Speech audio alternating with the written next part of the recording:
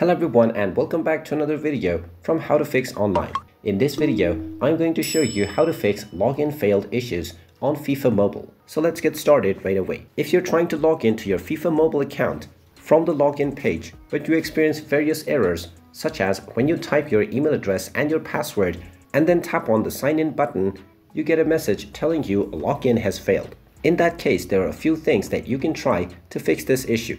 The first thing that might be causing this issue is your unstable internet connection. So check that you are connected to a stable Wi-Fi or data connection first, and if your internet connection is working just fine, you can proceed towards the next step, which is to check whether you are updated to the latest version. So open up your iOS App Store or Google Play Store depending on your device and search for the FIFA application. Once you search for the application, go ahead and tap on it, and if you see an update button instead of open, then you will need to tap on it to install the latest updates. Just tap on the update button and wait for a while until the installation is complete, and you can open up the application and check if your issue is fixed. If this still doesn't work, then you can long press on the FIFA application and tap on the info button. From the application info page, tap on force stop at the bottom right corner and then the OK button to stop the app first. Then scroll down and tap on storage and tap on clear data at the bottom left corner, and then tap on the delete button to clear all of the user data for the application.